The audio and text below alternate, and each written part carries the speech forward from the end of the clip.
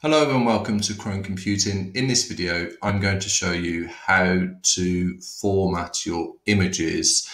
Formatting images you might want to do for so many different reasons. If you've got a website, for example, you'd want to format the image so you can make it a different size, as in the actual image size of the image. But more importantly, if you've got a website, you'd want to lower the actual size of the file. But that could be for lots of different reasons as well. So I'm going to show you an app that you can use to do that. So if you go to Chrome here, now I've got it installed here. It's called Squoosh. If you haven't got it installed there, you can just type it in. Now, Squoosh, you can trust Squoosh because it was created by Google, so it's fine. So if you go to there, and it will come up straight away at the top there, Squoosh. It's changed recently. They've gave it a nice new look. It didn't used to look like this, so that's all good. And the good thing is as well, they've now allowed you to install it as an app on your Chromebook or your Chromebooks. And to do that, there's an install here. If you already had it installed on your Chromebook, that install button wouldn't be there. I've uninstalled it so I can show you on this video. So if you press install there, and install there like that, and then it's an app now. So it's no longer in the actual browser, it's an app. You don't have to do it that way, but what that does mean is that you've now got it as an app in your launcher down here. So if you go to your launcher, you can see there, Squoosh, you've just opened it up. Or if you scroll down here, you should then see it there. There you go, Squoosh. So you've now got it as an app in your Chromebooks. You don't have to keep on visiting the web address. So if we open the app, and from here, you can see here, drag or drop or paste. So let's click on there. And I've already downloaded a file here, an image. As you can see, it's 489 kilobytes, which is quite big. Certainly if you wanted to add it to a web page. If we open that up there, so it's full size. As you can see, that is quite big.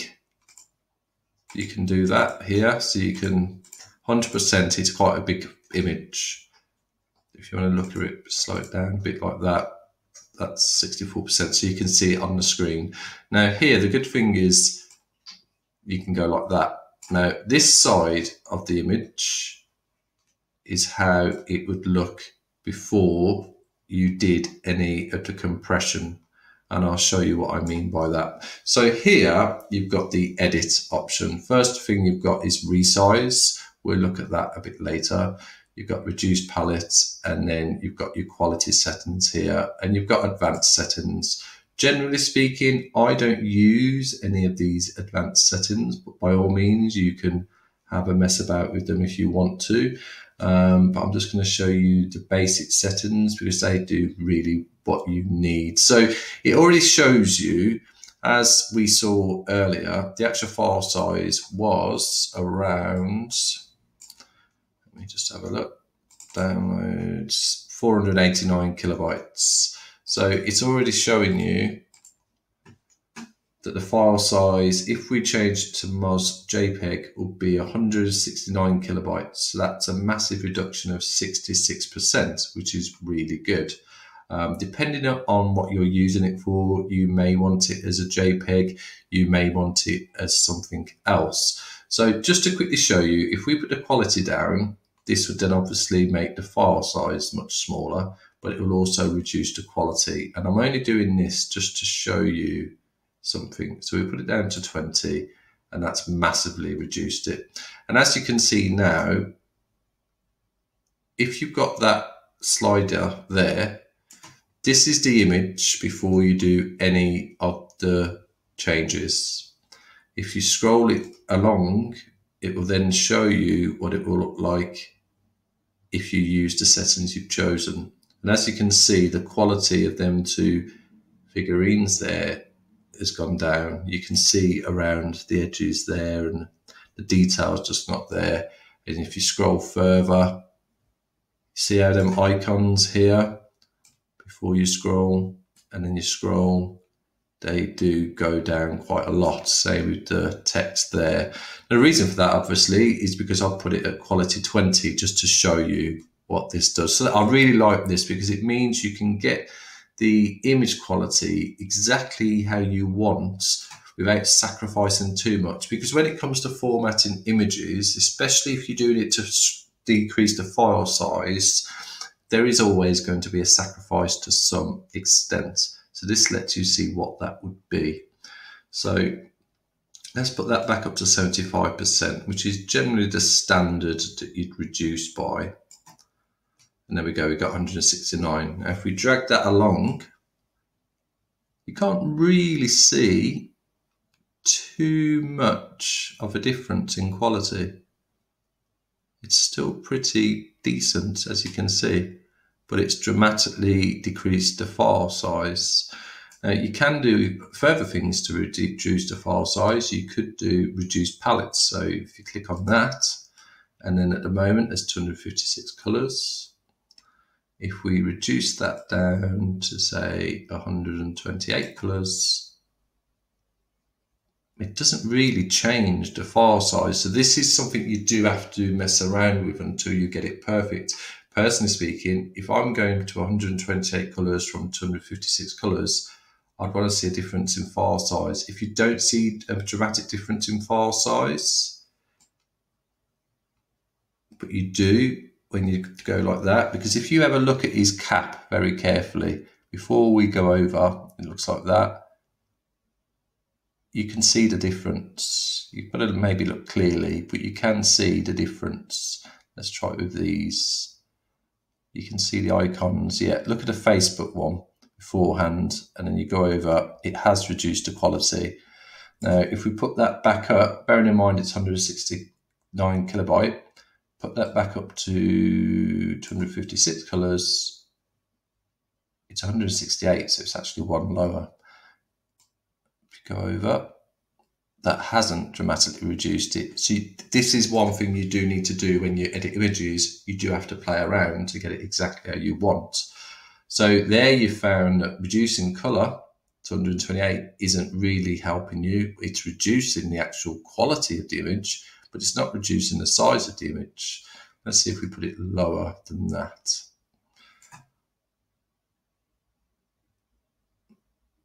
No, that's actually increased it as well. So what you get from that is that reducing colors on a JPEG, Mos JPEG, isn't really helping you in this situation, which is fine. I'll show you where I reduce colors in a bit, but on this image, it wouldn't necessarily look that great. So Mos JPEG there, you've got the other options. That's the original, 501 kilobyte. As you can see, there's no deterioration whatsoever. It just keeps exactly the same quality. And then you've got browser JPEG. That puts it down to 240 kilobytes. So browser JPEG, you can see it does reduce when you go over a little bit. So straight away, for me, 240 kilobyte for a browser JPEG, I would then decide if I needed a JPEG, well, I'm definitely going to be using a Mos JPEG because it reduces it down to 168. And then you can decide on the quality. If you're happy with that quality, because it doesn't really change it much, if I'm being honest with you. It does a little bit. You can see there with the Chrome icon there, it changes the quality. But if you're still not happy with that file size, you can then just lower this down. So say, let's go to 60%, and that lowers it down quite a bit. And then you can check again by just swiping. I always do that. I always go back to there. So I've got the original to see the deterioration. And yes, there's some, but again, you might be happy with that deterioration. Personally speaking, I would be happy with that if I was going to put this on my website. I still wouldn't be happy with that file size though, if I'm being completely honest with you.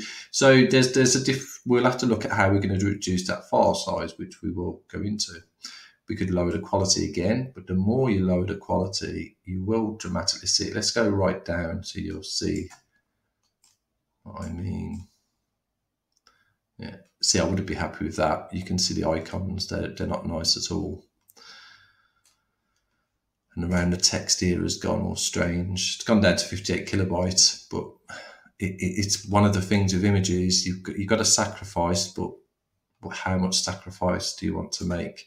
So what I would do here, I would be putting that back up to 75 like that. And this is not the ideal image to show you, but you do have other options that you can use. So I'll quickly show you what I mean. You've got PNG. Now, PNG is another popular format for the web. Websites use PNG as an image compression as well. Now, as you can see here, it's massively increased the size to 2.14 megabytes compared to MozJPEG, which was 168 kilobytes. So you can see straight away for this type of image, PNG isn't necessarily going to be what you want to use. And I will show you why. Because first of all, the quality is great, as you can see, but the actual size of the file, you've not lowered it at all. So what I'm going to do is show you a different picture for when PNG is better. So essentially anything what's got detail like this, where it's a detailed image and all of these little bit of detail here, the best option for you is JPEG, if I'm being honest with you. WebP is great.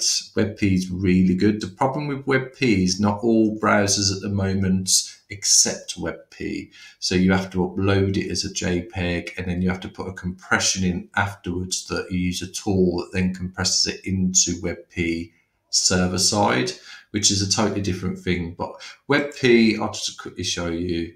WebP is great. So if you're not using it for websites, WebP, you can see the quality there. It's gone down to 138 kilobytes. Scroll along. You do lose a bit of quality there. Being honest with you, not too much, but you can see it's smaller than it was on the JPEG. But again, you can mess about with the settings here on WebP as well. But I'm going to show you when you'd use PNG. Now, PNG, like I says, really large file, 2.14. If you load them colors, it will look atrocious, or should do. So it's still 1.29 megabytes, so it's lowered it, but look how poor the quality of the images now. You've lost all them colors. So I'll show you what sort of file image you'd use for PNG. So just click there to close that. So it hasn't changed that file at all. And then click on there, and I'll bring up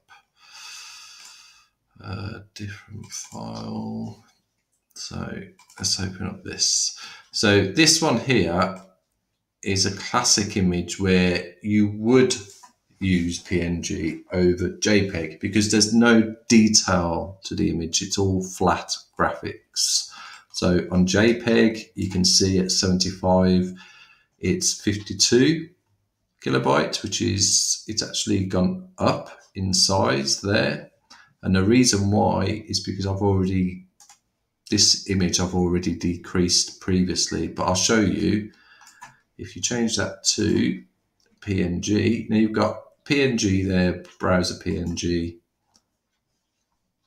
81 kilobytes, but you've also got Oxy PNG, which I think slower, yeah, 23 kilobytes. So just changing the actual PNG style, and you can see that there's no deterioration whatsoever. Go to browse a PNG, and again, no deterioration. But what you can do with PNG is you can reduce the palettes. Now, bearing in mind, if you have a look at these colors, what colors is there? There's 1, 2, 3. So there's not many at all. So reduce the palette there. So it's currently on 81.6 kilobyte colors. You can reduce that right down. So put it down to 24, just to show you. Reduce the size, and you can see There's no deterioration. So for that, I would then decide, right, I'm going to use epoxy PNG to lower it even more, down to 20 kilobytes. And you can see, you need to be careful because it could change the color. Because there's hardly any colors in this. It's not having any impact on the quality. So let's try going down to 8. Now, if I quickly go over, it is changing the quality. You might not be able to see too much, but see this border here, this white border, looks fine. But even though we've gone down to 8, if you go over there, you can now see there's a slight jag there. So that's changed the quality. You might be happy with that. I wouldn't want that there. So you have to play, and you can see it's changed the font quality as well. It's a bit more jagged. So you'd have to change this until you've got to a quality you're happy with. And for me, personally speaking, I'd normally go to about 36. And then you can see it hasn't deteriorated that there. And it's not deteriorating. The text maybe is a bit, but nothing too visual. So there we go. I'd be happy with that. 50% reduction. And bearing in mind, this image I've already done reduction on previously. I wasn't expecting to show you this image, but I wanted to show you the PNG. So the differences would be much more if you hadn't already done a compression on it, but I've still compressed it more doing it again because this was uploaded to YouTube, so I didn't really have to put too much effort into it. If I was putting this on my website, for example, I would be using this compression right here now. And you can see the file size difference. So that's when you'd use PNG on flat graphics. For images like we had open, this one, take it out a bit, you wouldn't want to use PNG because it just makes the file size too big. So I'd definitely stay with JPEG. Straight away, you look at the size, 169 kilobytes for Mos JPEG. Browser JPEG, I believe, is going to be bigger. Yeah, 230. So straight away, I go, well, I'm definitely going to be using Mos JPEG. And then I'll mess about with this. If I wasn't going to be uploading this to a website and I still needed to consider the file size for whatever reason, then I would most likely go with WebP, because that will lower it even more. So as you can see, it's lowered it even more. And that's before you get into changing any of these options here. So you lower the quality. WebP is quite good when it comes to lowering the quality, but it doesn't dramatically change the outcome. And that's why WebP is so great. So it is really good. Again, I think WebP is a Google technology. The reason why it's not great for websites at the moment is that there's still browsers which don't support WebP at the moment. So it's an issue. So that's why they won't. Hopefully in the future it will become that way. And then you'll see that most images on the internet will most likely be WebP, unless they are then flat graphic based images like I showed you, which you'd still want to use PNG ideally. So yes, this is showing you again colors. Let's reduce. Obviously we're on WebP now, so this wouldn't necessarily be great for the website, but again, as you can see, well, there is deterioration there. Yeah, so it's about playing about, getting it just how you want it, like that. Okay, so that's the actual compression side of things. Let's change this back to Mos JPEG. I would leave it on 75%. Bearing in mind, we've lowered that from 495 kilobytes down to 167. What I would want to do is lower it even more. The way you do that is this image is massive, as you can see. The full image size is that. So to lower it even more, I would go resize. Click on that. Now the current width is, you've got all these methods. Now I'm not going to pretend for 1 second I know what these are. I don't. So you'll have to mess about with them. you've got the preset there. So you could just say, I want to reduce it by 50%. And then you can see it's changed the width and the height by 50%. It's better doing it that way than changing these yourself, because the reason you can obviously do that, it's entirely up to you. But if you change the actual image length and then change the height, but they're not in, if you don't lock them in, then I'll show you what I mean. If you put the width to 500, you can see it changes the height for you there, so it locks it in. I don't know if there's an option not to lock it in. Oh, maintain aspect ratio. So take that tick box off there. Let's go back to what it was. I think it was 1920. Sorry about this. 1920, and it's kept that height at 1279. Yeah, so that's what you'd want to do. If you take off maintain aspect ratio, it won't do that. So you can change the width, say, to 1000, but it's then going to keep the height. Press tab to take effect. It's then going to keep the height of that. And you don't necessarily know if that's going to make the image look how you want it to look. So put it to 500. Just trying to show you. It's not doing it, is it? I think you will obviously get these now and again. Yeah, see how it's changed it? 500, 600. It's changed it down to 30 kilobytes in size. So that's massively changed it down. But you can also see, look at the quality of the image has dramatically changed as well. And that's bearing in mind before doing any compression. Let's have changed that. Let's have a look. Yeah, I don't think the compression. That's JPEG. Choose quality. Oh no, they've kept the compression and the resize. So they've changed Squoosh recently, so they've improved it quite a lot. It never used to do this resize and the compression at the same time. So let's go back to start and do it from the beginning. So click on there, click on the image. It's 499 kilobytes before compression. So straight away, we're going to decide we want to resize it by 50%. You can either put your own resize in there. As long as you've got maintain aspect ratio on there, it will drop the height as well. So put 1000 in there, and you can see the height also drops as well. That's dramatically changed the file size there. Now, for me personally, on my website, I have 1200, and my height, I am going to have to change the aspect ratio because all of my images are 675. So that's fine because I'm not dramatically changing it. It's on 799. I'm changing it to 675. So it will change the image a bit, but nothing dramatically. So there we go. So 1200 by 675. It's gone down to 66.5 kilobyte from the original 495 kilobytes. So you can see that's pretty good. We're going to go with Mars JPEG. And then there's a few other options. Obviously, you could rotate the image like that. But what I'm going to do is download it. So click on that,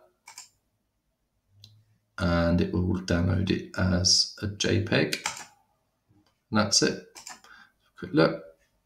And there it is. It has has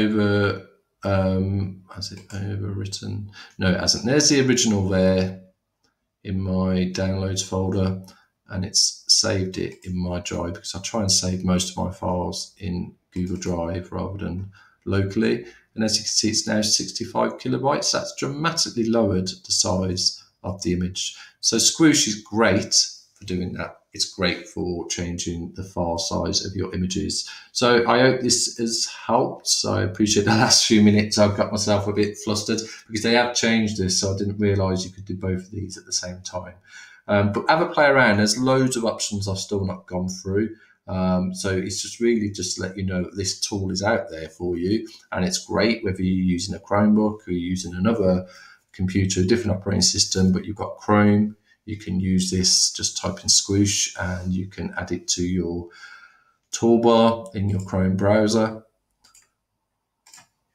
there, or you can add it as an app on your Chromebook there. Okay, so I hope you liked the video. If you did, please like and subscribe to the channel for future videos.